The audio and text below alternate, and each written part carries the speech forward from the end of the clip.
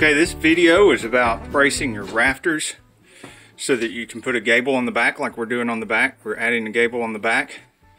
It's a 30-foot wide gable, 5/12 pitch, and it's going to attach onto the back of this. So we needed to strengthen these rafters. And here's how we did it. Or I did it. I did this completely alone. So one person can do this. And all I needed was the Milwaukee brushless cordless Sawzall. I used a framing blade because I'm just cutting 2x4s.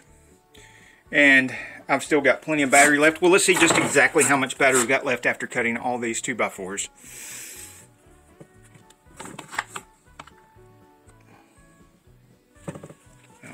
If I can press the button and get one without a glove. 3 lights out of 4. So 3/4 of a battery still left, and that is a 5 amp hour lithium battery for the Milwaukee saw.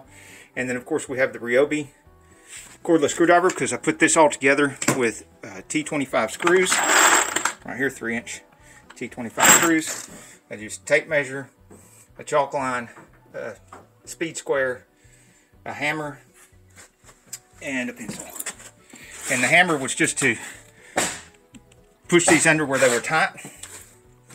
What I did was I popped the chalk line from here to over there, because I needed 2 full-length 2x4s and 1 little piece down here to make me a toe board. And up here, I popped a chalk line from here to there. I used a level, of course, to see. I measured 4 feet from here down to here. That includes the toe board. And I used a level to go from here to there for my 4 feet, so that I would have exactly 4 feet on each one of these. Very level. And they're level both ways. Let me show you what I mean by that. They're level this way. You can see that. And they're level this way.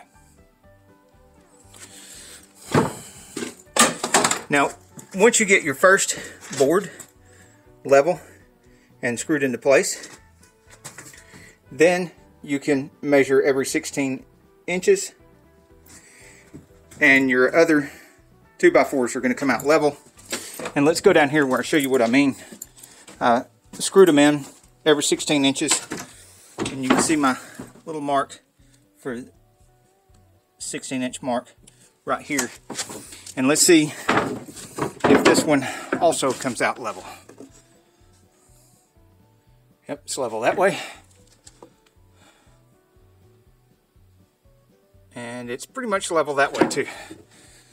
So, from the second 2x4 all the way down to the 12th, everything's nice and level and straight. Now, the reason I did it this way is because I'm not only bracing these up, but this attic has a lot of potential, because I'm full 6 feet, and I'm standing fully erect under here with no problem at all, plenty of headroom. And there's a lot of 1945 flooring up here.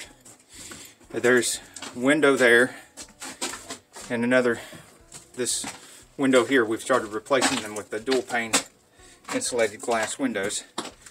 So that one we've replaced, and we're going to replace this one as well. We just wanted to replace the broken ones first, and since this one isn't broken, we haven't done it yet. But those are the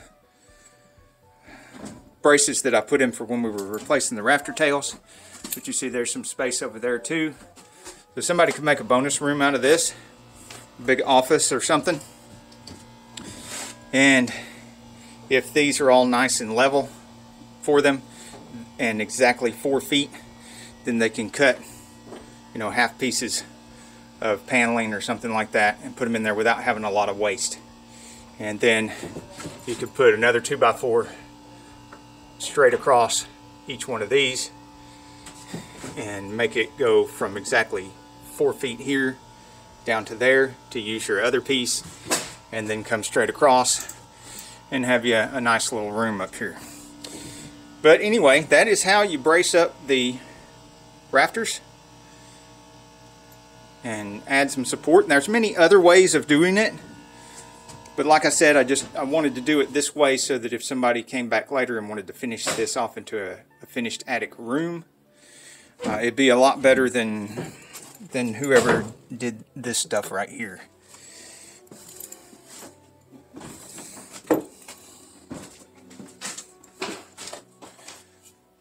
Lots more videos on this house and other real estate projects in our real estate playlist on Sane Enterprises, and our Gentry Shelton house on Sane Enterprises. We've got a whole series of these videos on the work we're doing to this house. So if you're interested in this kind of stuff, if you like making money this way, it's a great way to make money, and it can be really fun sometimes and creative. I see a 2x4 down there that I haven't screwed into place. I'm going to have to take care of that. That's not going to be level. It doesn't even have a screw in the bottom. So I'm going to take care of that till the next video. We're wishing all our hashtag insane friends, hashtag insane growth. I forgot to tell you, I will put a link to the Milwaukee and the Ryobi in the description of the video.